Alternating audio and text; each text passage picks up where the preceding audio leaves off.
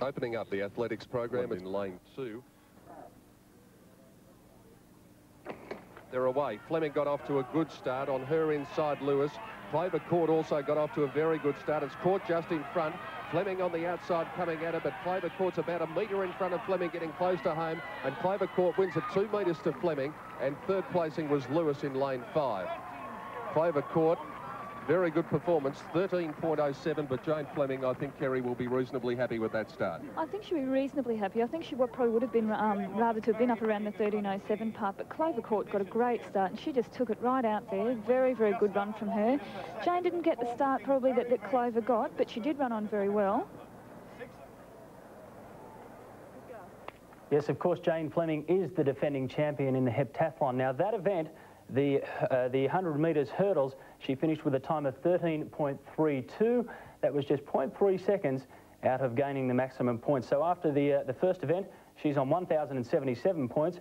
Clover Court from England has the maximum points, 1,114. Of course, Jane Flemming, one of the most focused athletes and also one of our most popular athletes you'll see at these games. She really is a champion. Okay, now the next event is just as grueling. It's the high jump. Let's go back to Centennial Stadium. There has been a little bit of early drizzle, but conditions very bleak and cold here at Centennial Stadium for the opening day of the field events. So Jane Flemming with the bar now at 174. She's cleared 162, 168 and 171 after a shaky start. She was hoping to do round about 175 or better. She does look a little bit tentative on the runway since she got to 177. Can she overcome a psychological barrier here? This would be a tremendous boost for her in the competition. Come on, Jane, in close. Yes, great jump, Jane. So that's going to be a big psychological boost for her and great for the confidence on her last attempt at 177. Over she goes. She cleared 1.84 in May at Gotzis in Austria in the famed multi-event championship. Over she goes. Two PBs. A PB. Two PBs. So it's a PB in the hurdles, a PB in the high jump, and Catherine Bond-Mills is really on fire at the moment. So there's the official result of the high jump. Bond-Mills 1.86, Fletcher 1.83, Henry 1.80, the young New Zealander, and Jane Flemming, a very respectable 1.77 metres. Yes, Jane's jump giving her 941 more points, but that jump by Bond-Mills setting up a terrific tussle. The next event is the shot put. Let's see how Jane goes there. So Jane Flemming of Australia now with her first attempt in this women's shot put, the third event of the heptathlon. And Jane really looking for a big effort here, Gary, after falling behind in the high jump. Yep, she needs something. She can't afford to go any further behind. 38, 44 points behind. She needs a big throw here. Quick across the ring, good drive. It's a big throw. That is a big throw. Great start for Jane. So now, Catherine Bond-Mills, the leader in the women's heptathlon, 44-point lead over Jane Flemming, who's first put 14.1 metres, very close to her PB for Jane. Let's see how the Canadian replies here. Her personal best 14.07. Can it be 3 in a row? No. It's down a bit. Jane's got a break on her here. That's only about high 12, so not a good throw first up from Catherine Bond-Mills, and this really has opened the door a little bit for Jane. And tremendous news for Jane Flemming. Her first throw of 14.1 metres has given her a 93-point turnaround, so she's 49 up now on arch rival Catherine Bond-Mills. Good throw again from Jane, up round just under 14 metres that time. Didn't quite push across the circle as she was just making hand signals to her coach, Craig Hilliard. Got to be quick across the circle, lower your centre of gravity and push up. And if you watch, slides across, gets down, pushes up, plenty of shoulder in it. That's the difference between Jane and some of the other girls. And she's actually leading in the shot put. And she'd be one of the smaller girls out there, so a top effort, very explosive. A disappointing first up put of 12.69 for Catherine Bond-Mills, which has allowed Jane Flemming to take a commanding lead in this shot put competition. Can she reply here? She'll need to, Gordon, because if she doesn't, she's going to find it slipping away very quickly. Tall girl, she should have an advantage here, but doesn't really use her legs at all, just tries to use all in her arm. Let's see if she can do a little bit better this time. Has a personal best of over 14 metres, but nowhere near it. That's a better one. That's a better throw. That's right out there again. She's back in it.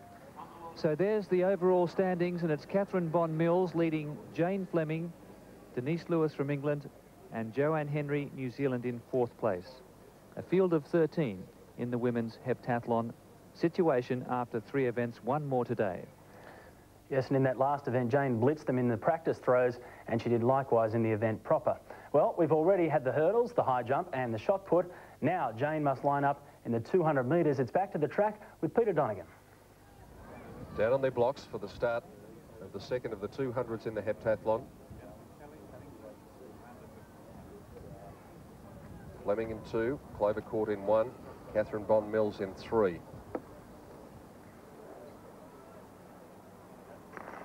Away, Flemming got off to a pretty good start. She's catching Catherine Bond Mills already. Clover Court's going pretty well in lane 1 as they come towards the turn into the straight. Flemming running well, headed off Clover Court. Bond Mills has dropped back about 7th as they enter the straight. Flemming takes over. She's having a great battle with Clover Court. They're going hammer and tongs. Flemming's just in front of Clover Court, and the Australian's going to prevail. Flemming wins it from Clover Court, and 3rd placing in the race has gone to Lindsay, with Bond Mills running on strongly over the final 100 metres. 24:07 the time for Jane Flemming. Yeah, she probably would have preferred it a little bit faster than that, but that was a great tussle out there with Clover Court. It was good running, Jane. Terrific to see 2 great athletes battling it out. You can see that Jane is feeling the strain of the last of the 4 events today. 24.06 officially for Jane Flemming of Australia. Now, before that event, Jane Flemming was 8 points behind Catherine Bond Mills. There is 4 events now gone, 4 more still to come, and Jane holds a 47-point lead over the Canadian. And I've got to tell you that both of those women throughout the day are on target to break Jane's games record of 6,695 points. When we return to Victoria, Canada, final swimming from the Saanich pool. These are the 15th Commonwealth Games. But a very big challenge coming from Catherine Bond Mills of Canada. Yeah, Jane actually holds the games record, 6.78. She won the gold medal in the long jump in Auckland. Hasn't been jumping anything like that of late. In fact, this has been becoming for her a bit of a problem event. But I know Jane is a clutch performer. She'll come through, and she'll come through in this long jump. On the runway, plenty of speed. She is fast. Good takeoff position. And that's a good, solid opener for Jane. She'll be happy with that. It's over the 6-metre mark. So the Canadian crowd now urging on Catherine Bond Mills. Jane Flemming, 6.29. Best jump so far, Denise Lewis, 6.35. Here she goes.